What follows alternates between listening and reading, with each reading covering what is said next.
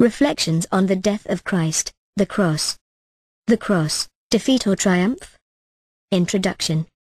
What appears to be can be very different from reality because realities in God's kingdom are often not obvious, even to believers. They are not visible to the physical eye nor felt by our other senses. Besides, the realities in God's kingdom are also very different from the aspirations, perceptions and perspective of the fallen world, and admittedly, the fallen world has a very strong influence on us. While there are many subjects we can dwell upon to aid us in our Christian journey, none is more helpful than contemplation on the person of the Lord Jesus Christ, his being, the circumstances surrounding his birth, his life, his conduct, his teaching and his approach to various issues of life. The fact that his life and teaching are full of paradoxes makes it all the more interesting and enriching. Engaging in a careful study on his life and ministry will certainly yield immeasurable benefits for our own spiritual life. This we had sought to do in the preceding messages AR 118 to 172. We now want to go on to consider the most important and significant aspect of the life and accomplishment of the Lord Jesus Christ, his death on the cross. This is the first in a series of reflections on the death of the Lord Jesus Christ, the circumstances surrounding his death and the major issues that flow forth from it. When Christ died on the cross, all appeared lost, but in reality it is the crowning event in his life. It is also the pivotal, most important and crucial event in the history of mankind and in the fulfillment of God's purposes. Upon it hinges the primary issues pertaining to the most important aspects of life and the salvation and well-being of man.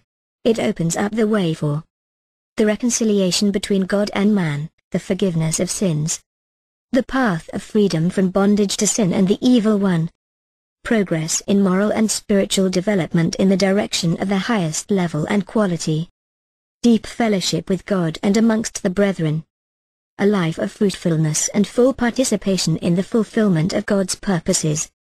It seems to me fitting to conclude our consideration of the Lord Jesus Christ and the whole series of messages on appearance and reality by reflecting on the death of Christ. A careful consideration of the death of the Lord Jesus Christ would involve much doctrinal content, deep truths and profound spiritual realities. There are significant and far-reaching implications that are difficult to fathom. As such, our understanding and appreciation of this subject can at best be limited. It is therefore with a degree of hesitation and a sense of inadequacy that I am considering this important and profound subject with you. Let us look to the Lord to help us appreciate and understand as much as we can, and grant us true insight. We should guard against merely accumulating ideas and concepts. Scriptural passages on the death of the Lord Jesus Christ are very familiar to believers. This sense of familiarity can hinder us from plumbing the deep truths that can be found in them. At this point in time, let us try to view the event of his death from the standpoint of those who were present at the scene, looking at it through the eyes of the onlookers and his disciples. A pathetic picture. The first passage we will look at is Mark 15 verses 1 through 37. Mark 15 verses 1 through 37. One early in the morning the chief priests with the elders and scribes and the whole council, immediately held a consultation, and binding Jesus, they led him away and delivered him to Pilate. Pilate questioned him, "Are you the king of the Jews?" And he answered him, "It is as you say." 3. The chief priests began to accuse him harshly. For then Pilate questioned him again, saying, "Do you not answer? See how many charges they bring against you." 5. But Jesus made no further answer, so Pilate was amazed. 6. Now at the feast he used to release for the many one prisoner whom they requested. 7. The man named Barabbas had been imprisoned with the insurrectionists who had committed murder in the insurrection. 8. The crowd went up and began asking him to do as he had been accustomed to do for them. 9. Pilate answered them, saying, "Do you want me to release for you the king of the Jews?" 10. For he was aware that the chief priests had handed him over because of envy. 11. But the chief priests stirred up the crowd to ask him to release Barabbas for them instead. 12. Answering again, Pilate said to them, "Then what shall I do with him whom you call the king of the Jews?" 13. They shouted back, "Crucify him." 14. But Pilate said to them, "Why, what evil has he done?" but they shouted all the more, "Crucify him!" 15. Wishing to satisfy the crowd, Pilate released Barabbas for them, and after having Jesus scourged, he handed him over to be crucified. 16. The soldiers took him away into the palace, that is, the praetorium, and they called together the whole Roman cohort. 17. They dressed him up in purple, and after twisting a crown of thorns, they put it on him. 18. And they began to acclaim him, "Hail, King of the Jews!" 19. They kept beating his head with a reed, and spitting on him, and kneeling and bowing before him. 20. After they had mocked him, they took the purple robe off him and put his own garments on him. And they led him out to crucify him. 21. They pressed into service a passer-by coming from the country, Simon of Cyrene, the father of Alexander and Rufus, to bear his cross. 22. Then they brought him to the place Golgotha, which is translated, place of a skull. 23. They tried to give him wine mixed with myrrh, but he did not take it. 24. And they crucified him, and divided up his garments among themselves, casting lots for them to decide what each man should take. 25. It was the third hour when they crucified him. 26. The inscription of the charge against him read, "The King of the Jews." 27. They crucified two robbers with him, one on his right and one on his left. 28. And the scripture was fulfilled which says, "And he was numbered with transgressors." 29. Those passing by were hurling abuse at him, wagging their heads, and saying, "Ha! You who are going to destroy the temple and rebuild it in 3 days, 30 save yourself, and come down from the cross." 31. In the same way the chief priests also, along with the scribes, were mocking him among themselves and saying, "He saved others, he cannot save himself." 30. To let this Christ, the King of Israel, now come down from the cross, so that we may see and believe. Those who were crucified with him were also insulting him. 33. When the 6th hour came, darkness fell over the whole land until the 9th hour. 34. At the 9th hour Jesus cried out with a loud voice, "Eloi, Eloi, lama sabachthani?" which is translated, my God, why have you forsaken me?" 35. When some of the bystanders heard it, they began saying, "Behold, he is calling for Elijah."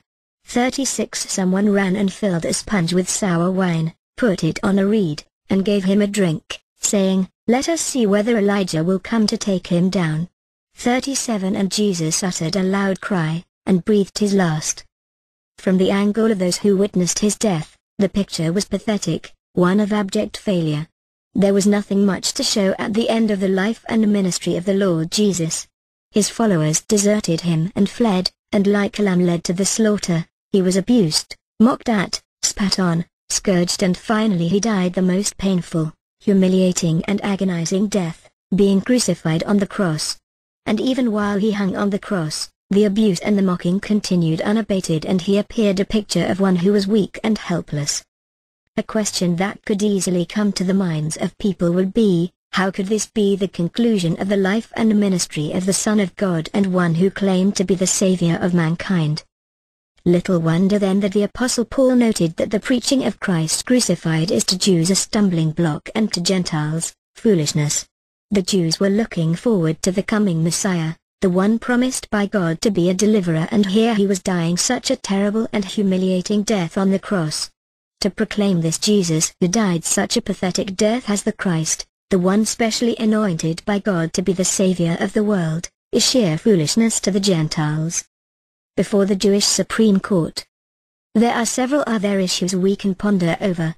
Consider the issue of justice.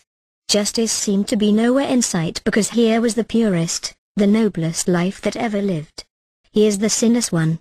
The scriptures records that he was tempted in all things yet without sin, Hebrews 4 verse 15, and that he knew no sin, 2 Corinthians 5 verse 21. And yet the Lord Jesus, the sinless one, was crucified as a criminal next to other criminals. To add to the irony, he was crucified after having appeared before and been condemned by the Jewish Supreme Court, the Sanhedrin, a gathering of the rulers and religious leaders of God's chosen people. These people were the ones who had the laws of God, and the Sanhedrin was supposed to be administering God's law. If one were to expect justice, surely this would be the place to find it. Mark chapter 14 verse 53 and 55. and 56 tell us about Jesus before the Sanhedrin. Mark 14 verses 53, 55 and 56. 53 They led Jesus away to the high priest, and all the chief priests and the elders and the scribes gathered together. 55 Now the chief priests and the whole council, in the margin the Sanhedrin, kept trying to obtain testimony against Jesus to put him to death, and they were not finding any. 56 For many were giving false testimony against him, but their testimony was not consistent. The Sanhedrin made desperate attempts to find some grounds to charge the Lord Jesus and put him to death. Though many people were called to give false testimony against him, none of the testimony could be used in convicting him as they were inconsistent. They then questioned him about his claim to be the Christ. Mark 14 verses 61 through 64. 61 But he kept silent and did not answer. Again the high priest was questioning him, and saying to him, Are you the Christ, the Son of the Blessed One? 62 And Jesus said, I am, and you shall see the Son of Man sitting at the right hand of power, and coming with the clouds of heaven. 63 Tearing his clothes, the high priest said, What further need do we have of witnesses? 64 You have heard the blasphemy, how does it seem to you? And they all condemned him to be deserving of death. When questioned, Are you the Christ, the Son of the Blessed One? The Lord Jesus answered, I am, and you shall see the Son of Man sitting at the right hand of power, and coming with the clouds of heaven. At this, they all condemned him to be deserving of death. For what did they condemn him? For blasphemy. But in reality, he was testifying to the truth. The Jewish Supreme Court condemned the righteous Son of God to death for testifying to the truth. After having condemned him, they presented him before the Roman governor Pilate. Before Pilate, the Roman governor. Pilate was aware that it was out of envy that the chief priests wanted the Lord Jesus dead. Mark 15 verses 9 and 10. He preferred to release him because he felt that the Lord Jesus had not done anything deserving of death. When the crowd under the instigation of the chief priests shouted, Crucify him, Pilate asked them, Why, what evil has he done? Mark 15 verse 13.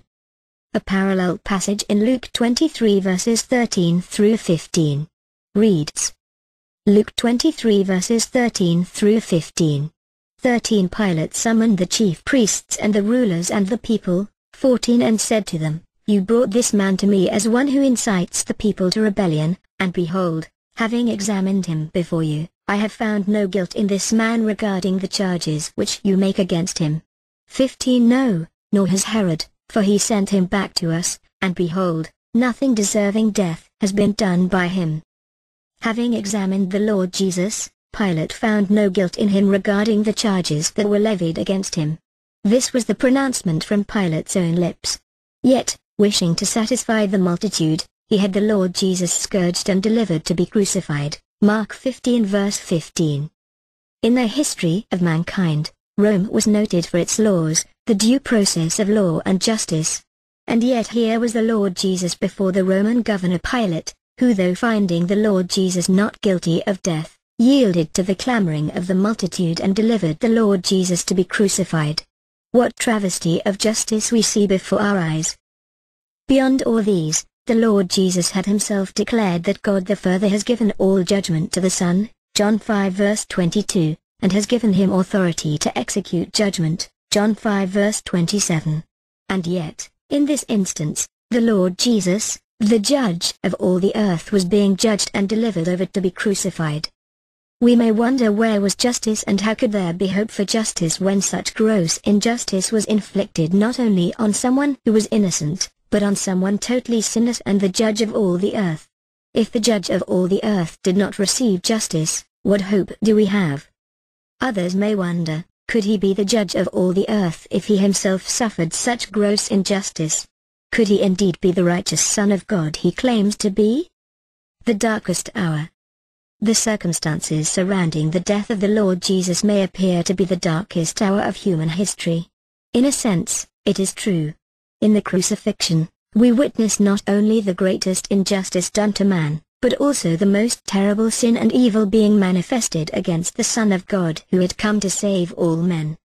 Beyond the issue of injustice perpetrated by the Jewish Supreme Court and condoned by Pilate, who represented Roman justice, we can say that the crucifixion of the sinless Savior of mankind is the climax, the most terrible manifestation and consequence of evil and darkness in the heart of man. It would appear that not only was there triumph of evil at the human level, but also the greatest triumph of evil in the spiritual realm, that is, the triumph of Satan and the powers of darkness. They were clearly at work, stirring up and promoting evil.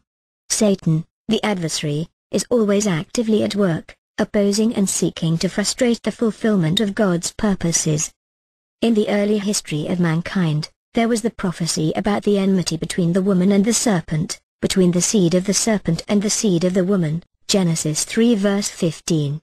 The words of the Lord to the serpent, "He shall bruise you on the head, and you shall bruise him on the heel," have been generally regarded as prophetic of what would take place at the cross.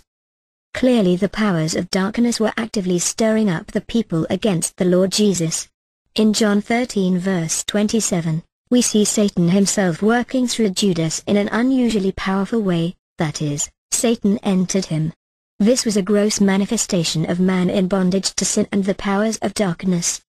The evil one and the powers of darkness appeared to have triumphed over the Son of God, the Messiah sent by God.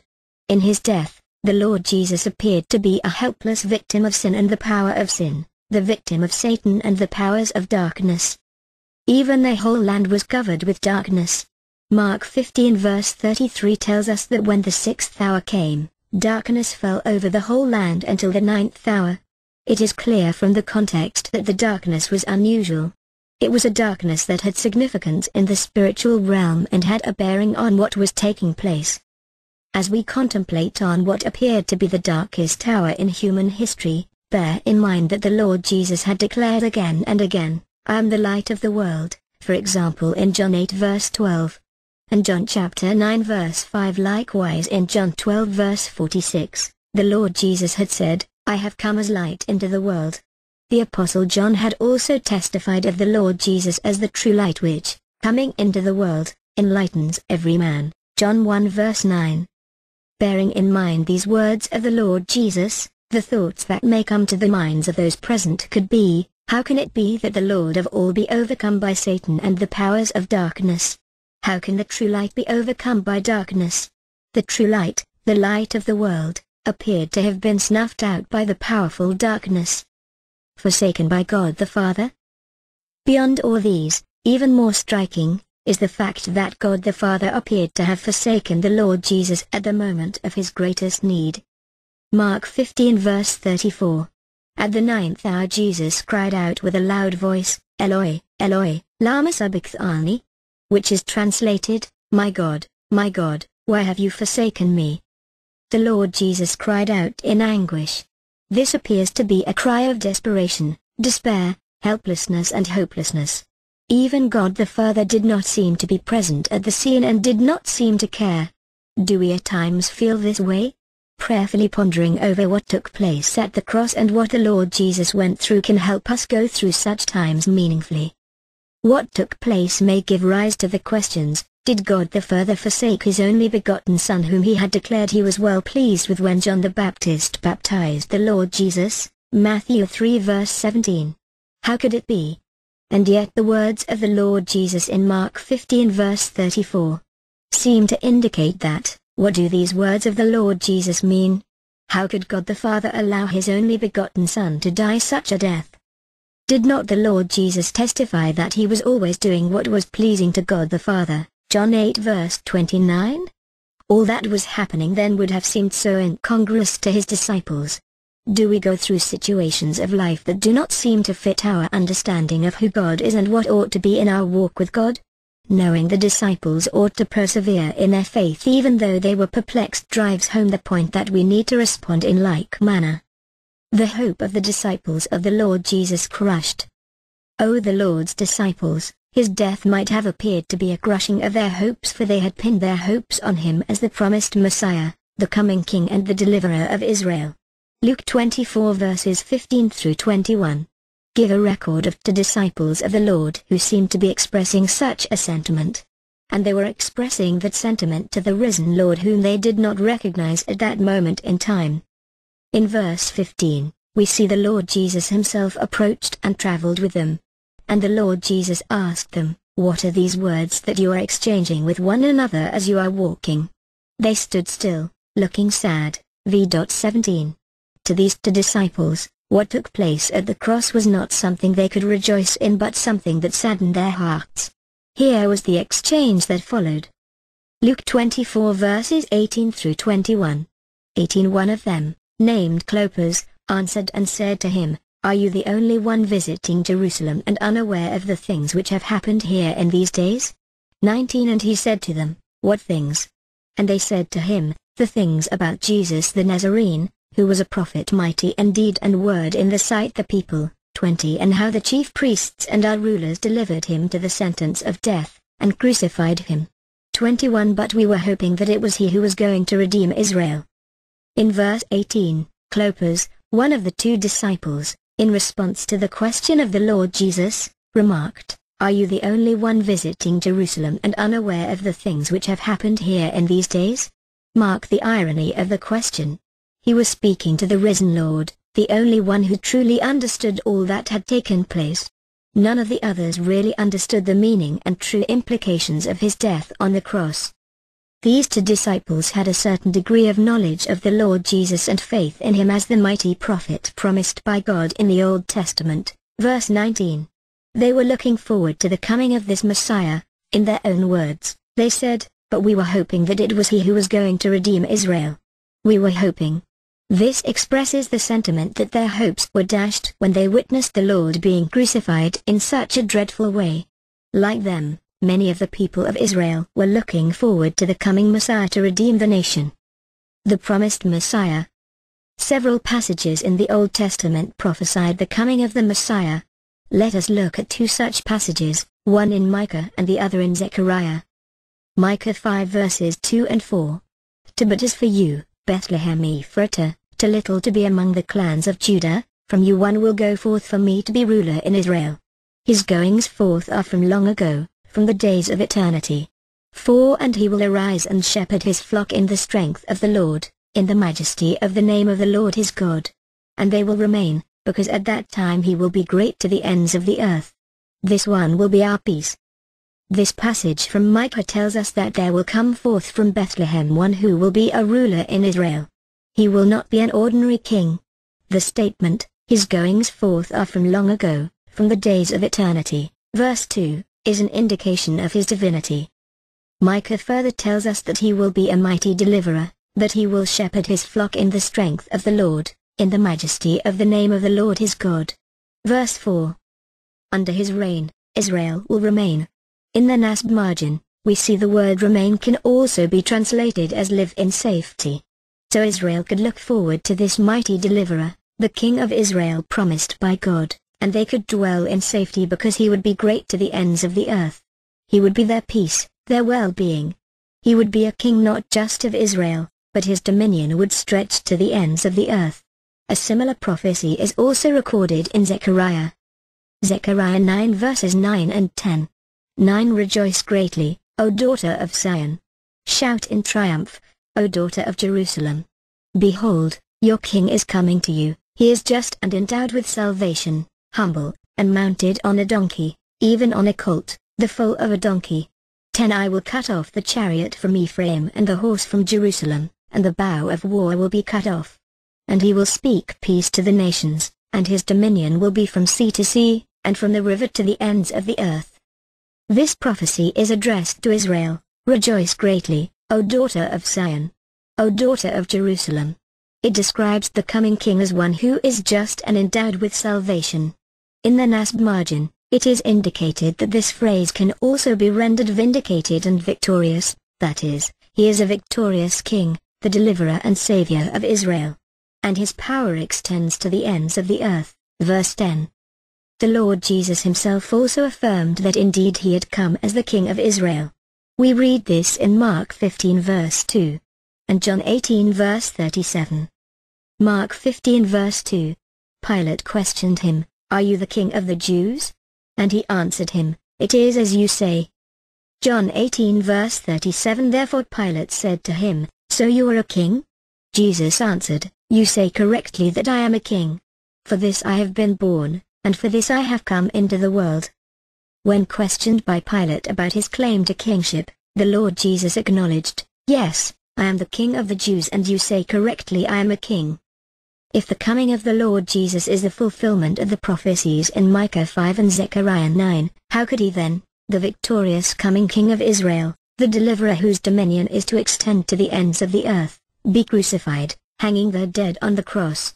The irony of it all was that not only did Israel remain under Roman rule, but the Lord Jesus himself died under the authority of the Roman governor Pilate. The King of the Jews mocked. With this background, we can better understand why the soldiers in the praetorium, the palace or court, taunted and mocked him. With a touch of sarcasm, they dressed him up as royalty, placed a crown of thorns, on his head, and feigned obeisance to him, kneeling and bowing before him, even as they kept beating his head with a reed and spitting at him. We read this in Mark 15:17-19. Mark 15:17-19. 17. They dressed him up in purple, and after twisting a crown of thorns, they put it on him. 18. And they began to acclaim him, Hail, King of the Jews. 19. They kept beating his head with a reed, and spitting on him, and kneeling and bowing before him. On the cross there was an inscription of the charge against him that read, The King of the Jews, Mark 15:26. It was meant to be a mockery of his claim. To the onlookers, it seemed so ridiculous.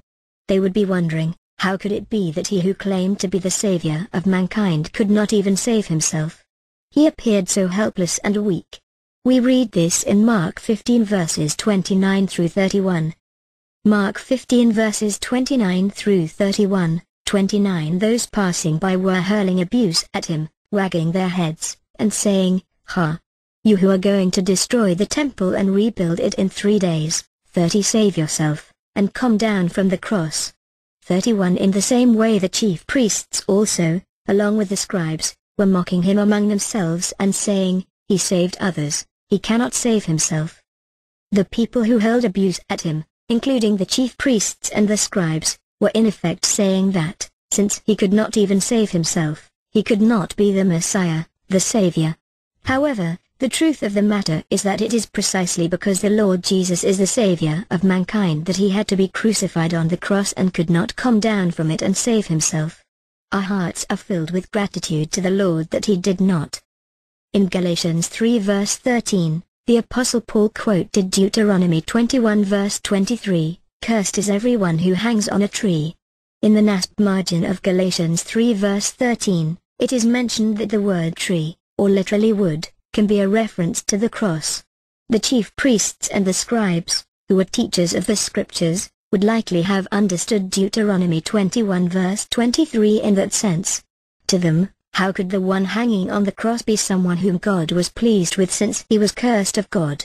That was why they mocked and insulted him. Mark 15 verse 32. Let this Christ, the King of Israel, now come down from the cross, so that we may see and believe. Those who were crucified with him were also insulting him. Matthew 27 verse 43 reveals further the line of thinking of the Jews. Matthew 27 verse 43. He trusts in God, let God rescue him now, if he delights in him, for he said, I am the Son of God. To their minds, if the Lord Jesus was indeed the Son of God in whom God the Father was well pleased, surely the Father would deliver him and not allow him to die such a death. Yet God did not seem to be delivering him. Their conclusion, which to them would seem a reasonable one, was that he could not be the Son of God whom he claimed to be. Christ crucified, a stumbling block to Jews. The failure of the Jews to understand the meaning and significance of the cross prompted the Apostle Paul to say in 1 Corinthians 1:23 that we preach Christ crucified, to Jews a stumbling block and to Gentiles foolishness. The Jews could not overcome the hurdle that someone who claimed to be the Messiah could be so weak and come to such a dismal end. Ponder over the words Christ crucified. These two words seem to be an anomaly because the word Christ means the Messiah, the deliverer, the Savior, the Anointed One, and Christ crucified seems a contradiction in terms. How could the Christ be crucified? And yet Christ was crucified. As the Lord Jesus Christ hung there on the cross, it would appear to be the ultimate triumph of death. The whole scene smelt of death. Death, evil, sin and darkness. Where was truth, light, goodness, love, righteousness, justice and life? They all seemed absent. Death seemed to pervade the atmosphere, and the one who claimed to be the way, the truth and the life, John 14 verse 6, appeared to have been vanquished. John the Apostle had also testified, "In him was life, and the life was the light of men." John 1 verse 4. He is the source of life, eternal life, 1 John 5 verses 11 and 12. If death triumphed even over him, did it not seem that death was the ultimate victor? How could death be overcome if the Lord Jesus was himself overcome by death? In reality, the greatest triumph. We have tried to identify with those who were present at the crucifixion, who did not have the advantage of hindsight and the scriptures as we have it today, and who were not appreciating the death of the Lord Jesus from a Christian perspective, what could have been in their minds as they witnessed the scene at the cross. We can say that the death of Christ and the surrounding circumstances speak most powerfully that appearance can be very different from reality. What was the reality? The scriptures clearly teaches us that the death of Christ was in reality the climax of the fulfillment of his mission on earth and the climax of a fruitful ministry of the perfect teacher and preacher. He had a definite purpose in coming to this earth, and his death was the climax, resulting in the most important accomplishments in the spiritual realm. His death was the greatest triumph of good over evil, not just for that moment but also with far-reaching and continuous implications in the lives of men. This is the reason why I mentioned at the beginning of the message that the cross is the pivotal, most important and crucial event in the fulfillment of God's purposes. On the basis of the cross, many fundamental issues pertaining to the fulfillment of God's purposes flow forth. These are issues that we shall reflect on in subsequent messages. The Lord's view of the crucifixion. Let us turn to John 12 to appreciate the Lord Jesus' view of the crucifixion. He had told his disciples repeatedly about his impending death. John 12 verses 23 through 27. 23 And Jesus answered them, saying, The hour has come for the Son of Man to be glorified. 24 Truly, truly, I say to you, unless a grain of wheat falls into the earth and dies, it remains alone, but if it dies, it bears much fruit. 25 He who loves his life loses it, and he who hates his life in this world will keep it to life eternal. 26 If anyone serves me, he must follow me, and where I am, there my servant will be also. If anyone serves me, the Father will honor him. 27 Now my soul has become troubled, and what shall I say? Father, save me from this hour, but for this purpose I came to this hour. In verse 23, the Lord Jesus said that the hour had come for him to be glorified. On the one hand, the crucifixion was terrible suffering and humiliation, yet it was also a time when he was being glorified. The resurrection, the ascension and even the outpouring of the Holy Spirit were all vitally linked to the death of the Lord Jesus, for it was his death that led to all these glorious events. In verse 24, the Lord Jesus spoke of a grain of wheat that falls into the earth and dies, bearing much fruit. This is a reference to his death on the cross and how it will result in much fruitfulness. In verses 25 and 26, he invites us to join him in embracing that kind of spirit and attitude, to live by the principle of the cross.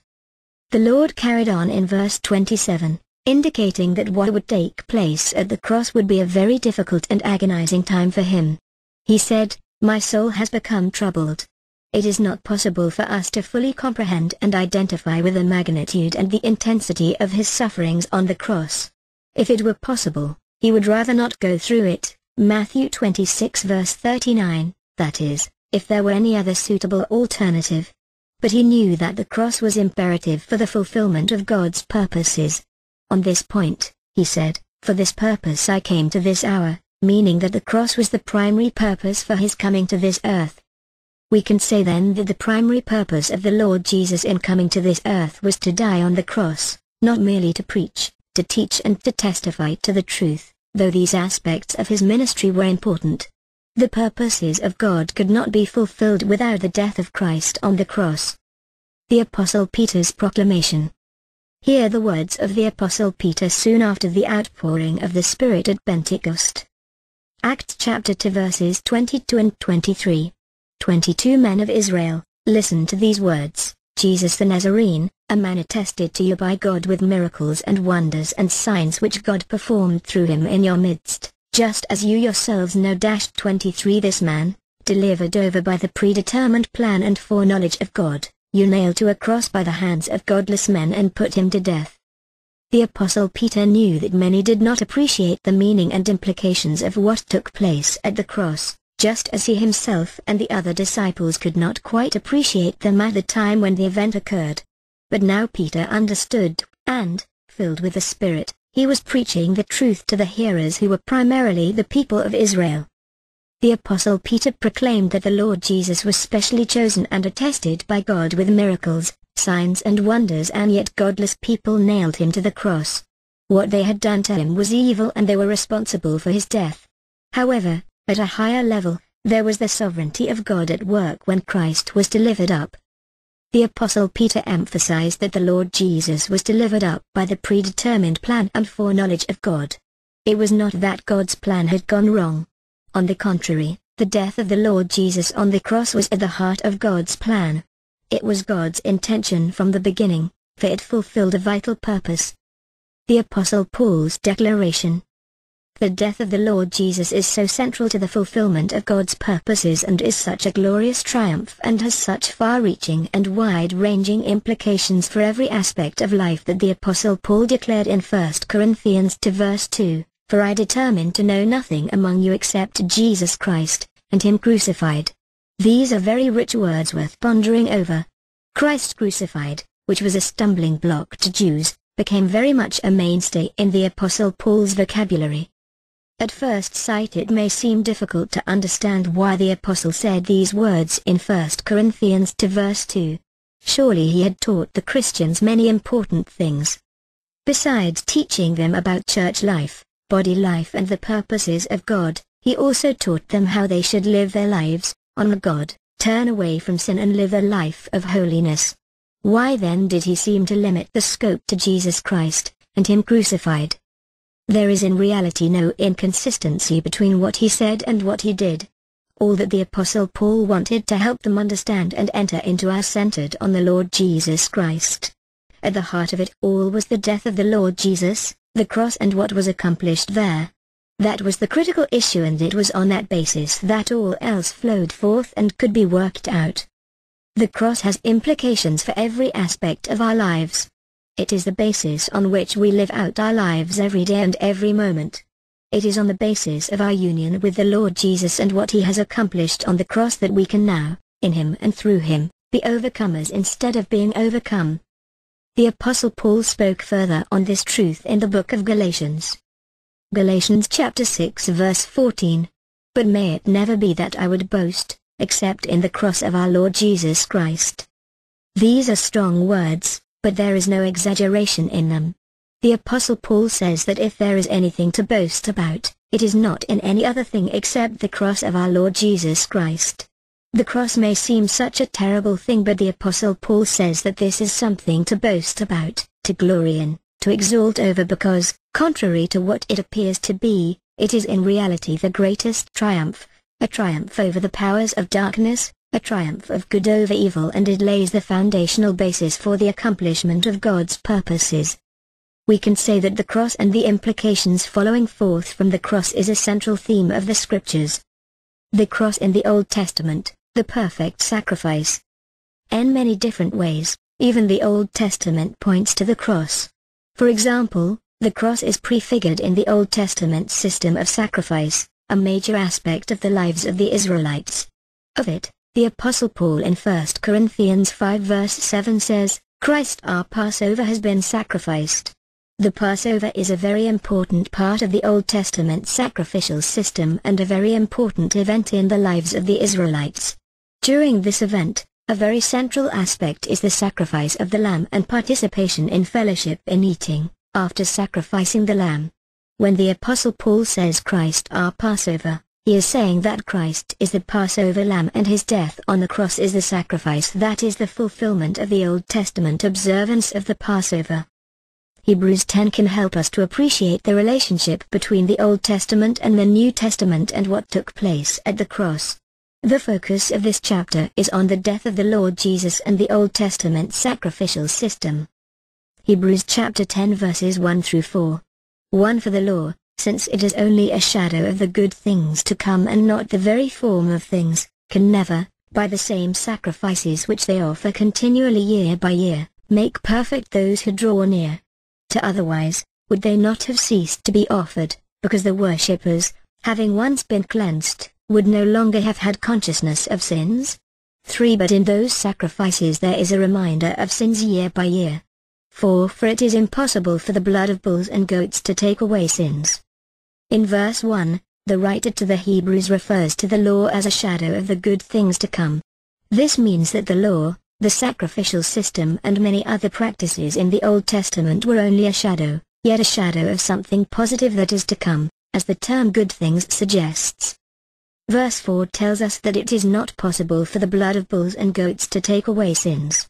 It is only a shadow, not the very form of things that can take away our sins.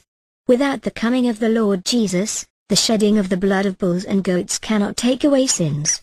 The Israelites could be forgiven only because of the anticipation of the coming Messiah who was going to die for the sins of the whole world. The blood of bulls and goats that was shed was only a picture, a shadow of the substance that was yet to come, as Paul tells us in Colossians. The substance belongs to Christ or is fulfilled in Christ, Colossians 2:17. Hebrews 10 verses 5 through 8. 5 Therefore, when he comes into the world, he says, Sacrifice and offering you have not desired, but a body you have prepared for me. 6 In whole burnt offerings and sacrifices for sin you have taken no pleasure. 7 Then I said, Behold, I have come, in the scroll of the book it is written of me, to do your will, O God. 8 After saying above, sacrifices and offerings and whole burnt offerings and sacrifices for sin you have not desired, nor have you taken pleasure in them, which are offered according to the law. Verses 5 and 6 tell us that God does not desire sacrifice and burnt offering. This does not seem to tally with what we read in the Old Testament. Surely the offerings in the Old Testament were commanded by God. How then can we explain this apparent contradiction? From time to time the Scriptures communicates in this form when comparing two things, one that has much lesser significance with one that has much more, one that God really desires. Sacrifice and offering were not contrary to the will of God as verse 8 tells us, for they were offered according to the law.